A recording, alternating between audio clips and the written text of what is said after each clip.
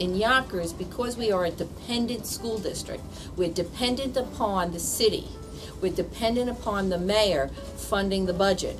And that's a very unique circumstance, that the schools, live or die, are funded adequately or not funded by the city, depending on the decisions made by the mayor and his budget. I'm 29. My school just a couple of adjustments for the bathrooms. It's very messy smell. Some people over here play in the dirt, they get wingworms and then they touch everybody else, and that's disgusting. And I wish the streets were safer. I wish I had better swings and slides, but it doesn't have all of that. I'm 9 years old. I go to school 17. We find bugs in our classroom. It's disgusting. There's bugs in our school lunch. There's cockroaches going in our school. And when we go outside to play, there's papers everywhere. They don't come in the schoolyard. We have to get a crossing guard because it's cars coming and we could get hit, and my mom is scared. And when we go to school, we find bugs in the lunch, and it's nasty. I go to school 23. I went to go drink water. There was this big water bug, and it was like disgusting. I told the teacher didn't do nothing. And when I went to lunch, I found the hair, and I ate it, and it was like so disgusting, and I almost threw up. I wish that there was not so much violence around. I wish the streets were safer for kids and adults. Yonkers needs improvements in the streets, in the school system. Hi, this is our Yonkers, and we want our Yonkers to be safe and clean. This is your Yonkers. Welcome to Yonkers. Yonkers schools are in deplorable condition. Mayor Phil Amicone, this is your Yonkers. The rest of Yonkers is falling apart. Streets have sinkholes the size of craters, and neighborhood sidewalks are crumbling. City buildings are falling apart, and all the city streets are unsafe. And Yonkers elementary schools have cockroaches and dirty bathrooms, filthy classrooms, and teens are killing each other on the streets. No one cares about the gangs, the crime, the burnt out communities, the litter, the graffiti, the condemned corporate buildings, all the businesses closing. And the funny thing is that the person who cares the least about all these problems is the mayor, Phil Amicone. Phil Amicone, this is your Yonkers. We need a new mayor. That's interesting. You're lost for words? No, I'm not lost for words. It's a sorry sight that our children feel that they're not being taken care of. There were, when there were massive layoffs 3 years ago, 500 people, close to 200 people were CSEA. Those were at least 37 custodian positions were closed. We have 39 locations.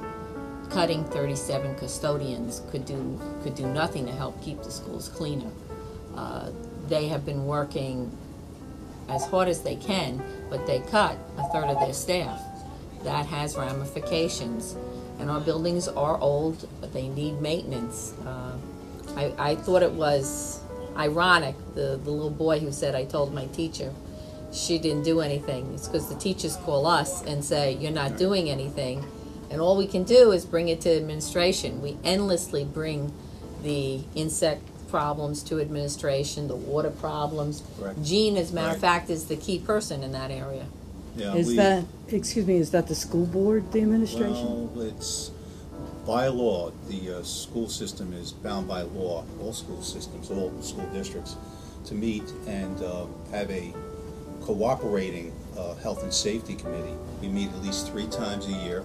We bring issues it seems almost daily to the to central office. But again, you're talking about money that's been cut from not only the schools, but more directly from the city budget to provide for repairing schools. The number that the Cannon Group came up with, I think it was about 6 or 7 months, or maybe it was last year, they came up with a number after doing their study. They went around to all the schools, and they did a study that was comprehensive. and they came up with a number of something like $300 million just to clean things up, to make the schools, bring them up to par in terms of code and so on. The number, of course, increases if you want to actually provide for what they're calling green schools. It would be to the tune of $600 million. So we're strapped. I mean, the city's strapped. There's seems to be this ongoing problem, and it's getting worse over time, of course. So one of the problems is for over a decade, the funding from the city to the schools have been going down. Now, we've seen figures where they say, well, the dollar figure is going up. In reality, for a good 10 years, the dollar figure went down, and the only reason we survived is because there were additional funds from the state. Add that to the fact that there was a decrease in funding for the last 10 years, it means that we're barely where we should have been. We're just barely our heads above water. And that means that the schools haven't had the maintenance that they should have had for 10 years. And like any house owner, if you don't take care of the roof, and you don't take care of the windows, and you don't take care of the general aging of the buildings, then they fall apart, and they're a hazard. Yeah, the mayors and company have sat on the CIP for about maybe 6 months now, and in the CIP, the capital improvement money, is $98 million. $50 million was earmarked by the council to go directly to the schools, and that money's still sitting.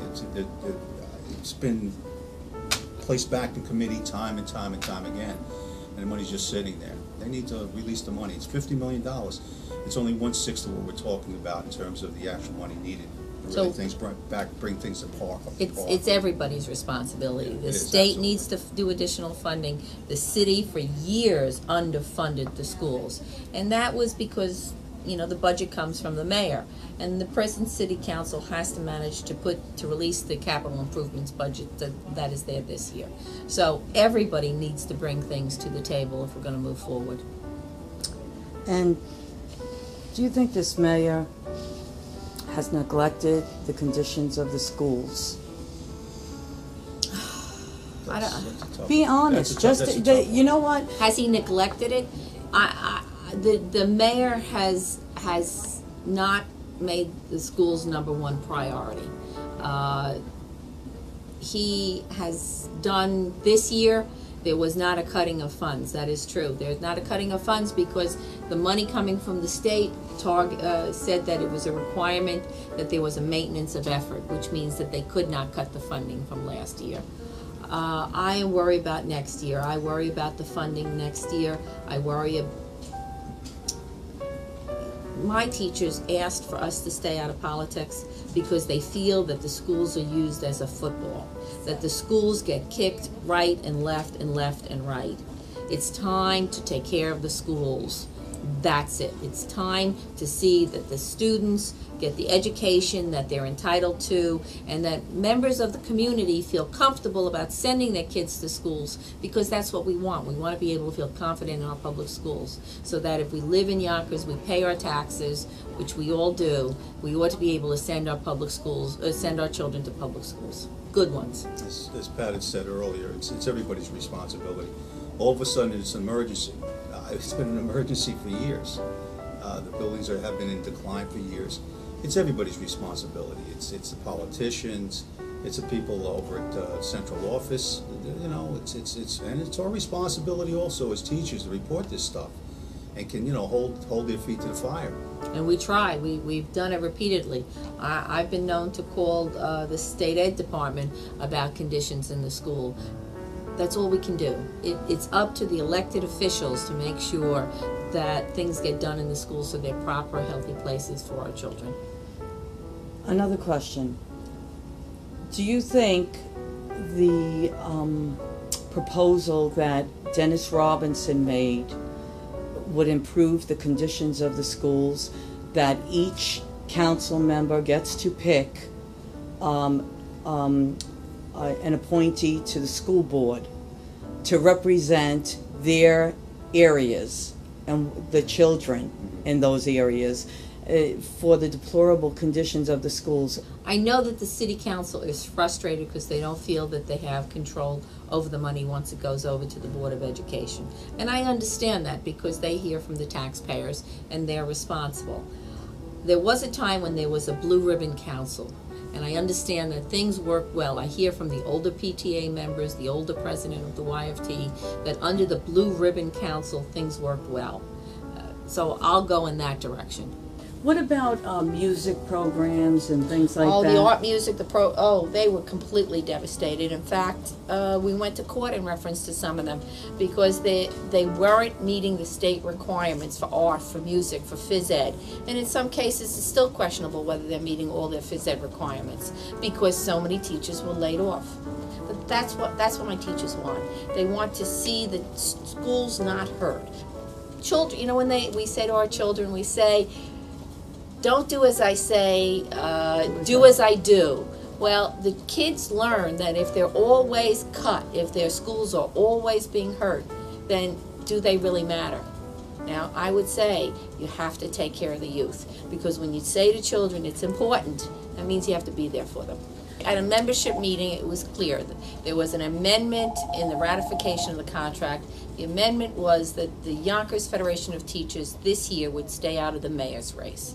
And I believe I know a majority of teachers voted that way because they don't understand that where many of them live, school budgets are voted up or voted down by the voters, by the taxpayers. That's how it runs. In Yonkers, because we are a dependent school district, we're dependent upon the city, we're dependent upon the mayor funding the budget. And that's a very unique circumstance, that the schools live or die are funded adequately or not funded by the city, depending on the decisions made by the mayor and his budget. Most of the teachers don't live in Yonkers. Well, a majority of them don't. We have about a third of the teachers or a third of our members that live in Yonkers. But even the ones that live in Yonkers may not realize how closely the mayor's budget completely controls the Board of Ed budget.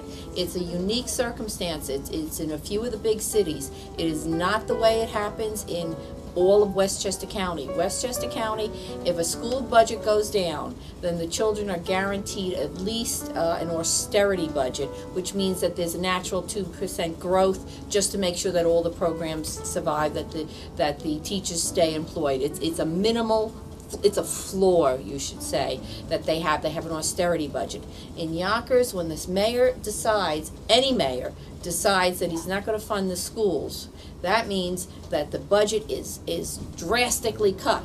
And then what happens when I call it a football, we get kicked up to Albany, and Albany's told that the schools are in crisis, they may have to close, and we depend on Albany to come in and fill in what's left out by the mayor and his budget.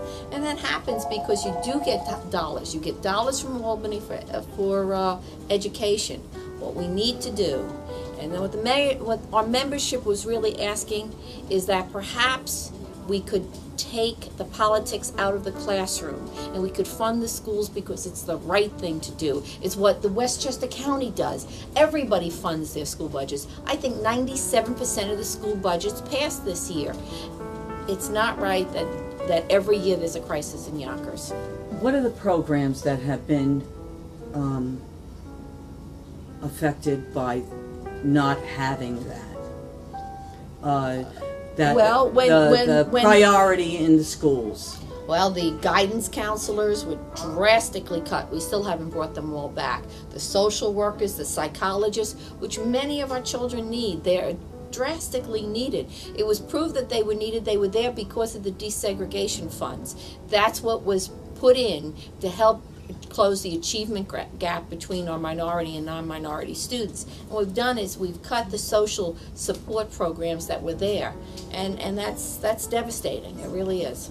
In Yonkers, because we are a dependent school district, we're dependent upon the city, we're dependent upon the mayor funding the budget, and that's a very unique circumstance, that the schools live or die are funded adequately or not funded by the city, depending on the decisions made by the mayor and his budget. We want to thank the Yonkers Federation of Teachers for having the courage to speak out.